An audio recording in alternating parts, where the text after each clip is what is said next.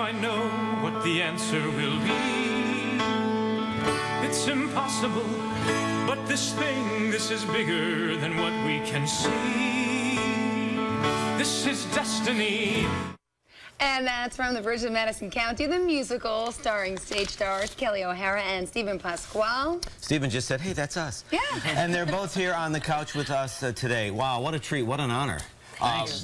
Congratulations on the show. Thank you. I mean, everybody's loving it. But let me ask you guys, the book, the movie, and now the stage version, what is it about this story that is so appealing? Well, it's really relatable, I think. You know, everyone who's been in a long-term relationship can understand sort of needs and longings, and, you know, there's our three central triangle characters. I feel like everyone can relate to one of them, depending on what stage you are in your life. So people are responding deeply. Yeah, and I think it's important to say, you don't have to agree with the subject matter. You don't have to say that that would be your choice.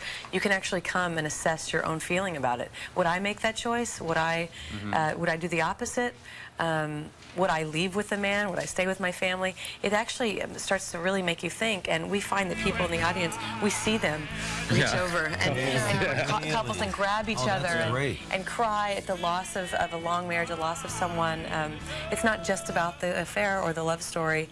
It's about an entire lifetime of choices. Yeah, it finds people wherever they are. Yeah. Yeah, if I was an older Italian woman, you know, lonely, and the hot photographer came to town, I might be tempted. All of a sudden, we're doing a different movie. Especially if it looked like that. Yeah, especially if it looked like that. Yes, right? Would you be tempted? So did you guys actually, did you read the novel? Did you also, you know, see the movie before? You didn't want it to affect your... You know what, our show's loosely based on that stuff. Our wonderful writers have populated the world of this story. The book and the film are about really the two people, and we've populated the world with the townspeople of Iowa and people from Francesca and Robert's past and the family. So it's got a much more sort of grand, classic Broadway musical template. Oh, well, that's interesting. Yeah. How big is the cast?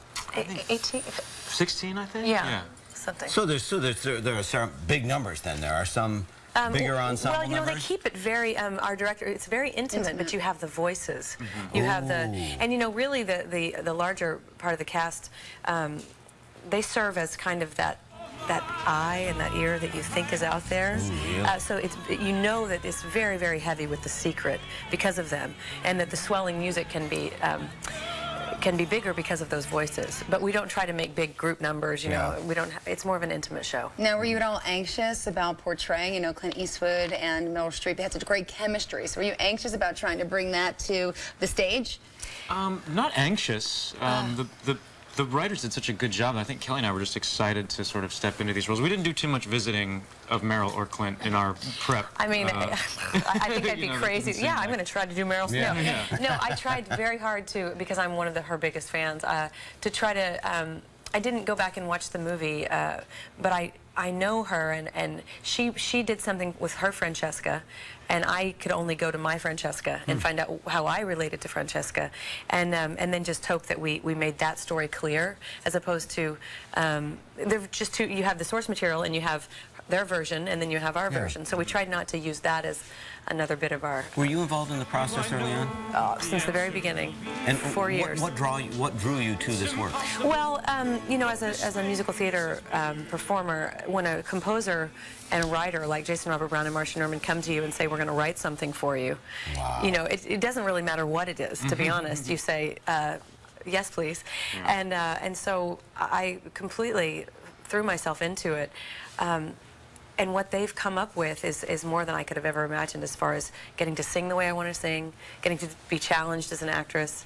Obviously, I'm not an Italian woman, and it's just been really, really fun. And then to work with people like Steve, who's an old friend. So. Yeah, now how did that happen? You guys all did some plays together back in the past? Oh my gosh, Kelli was one of my first friends when I moved to New York in 2001. We've worked together probably over the years 4 or 5 times, but this is this sort of big thing that we've been waiting to do together. Well, we lost Steve to television. Yeah, because you were doing so much with television. So do you prefer to do that? Do you like being on the stage? I prefer being on stage, actually. Really? Why? I mean, well, because you have to get up at 5 in the morning when you work on TV. Yeah, unless you come to be on the couch. 2:30 actually, but close. That's way less fun. So it's good to be back singing and with old friends. How do you guys do it? I have such respect for you guys. 8 shows a week. How do you keep the energy up? How do you keep your voices safe? How do you keep from catching a cold because you got to kiss so much during the show? You know what? Early on, we were like, your germs are my germs for the next year. So whatever it is, that's what it's going to be. But it's a muscle, you know. It's 8 shows a week is like a, you know, an athlete mentality. You got to really be good at yourself. I think they were making them talk today. No. But he also said, I have 2 kids. I just had a baby this year. He said their germs are also his germs because I pick up what they get and then give it to. You know, we're just trying to stay safe. We're trying to get rest, take care of ourselves. So the show is basically a giant cesspool. Pretty much. And then you just put on a show. Yes. I have a rule with my dresser. I say, if anyone touches me that's not Kelly, give me some Purell. Yeah. So we're trying to keep it just to two of us. But you know, it's life. You can't help it. And we have amazing covers, and you know, we're well equipped over there. Yeah. Oh, people love it.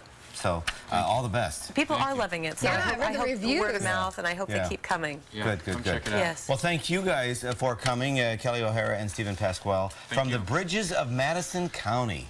Wow, at the Schoenfeld in 236 West 45th Street. For more information, go to WLNYTV.com/thecouch or walk down Broadway and look at the signs. They're everywhere. Thanks, you guys. Thank you. Thanks for having me.